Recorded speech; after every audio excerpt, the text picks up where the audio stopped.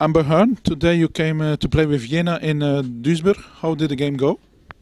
Oh, you saw the game, I guess. 1-1, not what we wanted. Wanted 3 points here. Should have had 3 points here. Quite disappointed, actually. You had an early lead with a free kick. Yeah, very early lead. Could have had more goals, more chances, but wasn't today. No? Was not good? No, from my perspective, no. I mean, we played well for the first 30 minutes, and then it just dropped. That was it. It's gone. Duisburg equalized just before half-time. A difficult moment.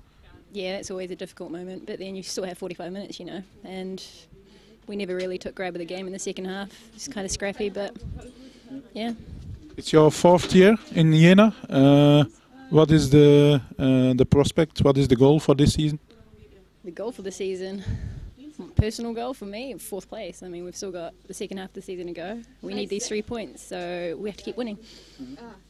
Then at the end of the season there's something big, the World Cup in Canada. How do you look forward to that? Totally forgot about that. No, I'm kidding.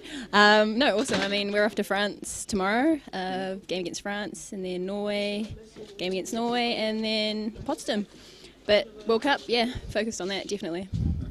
Still a long way to go. Still a long way, still a long way. The good thing, New Zealand is there already, huh? We're there already, finally. Yeah. You have the experience of Germany, you have the experience of the Olympics. Is that an advantage? Yeah, I guess it's an advantage, but so do other players, you know. I mean, I'm just one player out of however many. Okay, okay then. And then there was a lot of things to do about the pitches in Canada, the grass. What do you think about that? Oh, I actually can't comment on that.